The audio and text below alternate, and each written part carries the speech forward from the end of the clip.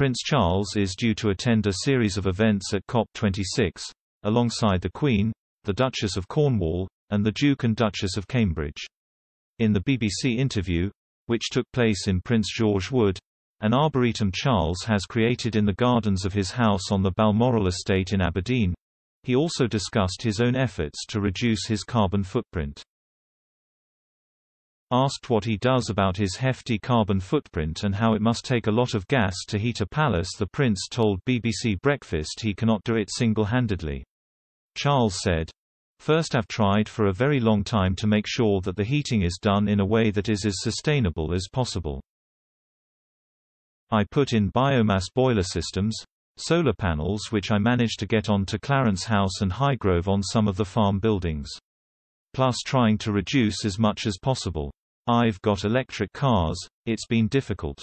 I can't do it single-handedly. I haven't eaten meat and fish on 2 days a week and I don't eat dairy products on 1 day a week," he said.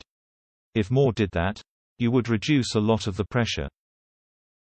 He said he had converted his car, an Aston Martin he has owned for 5 decades, to run on what he described as surplus English white wine and whey from the cheese process.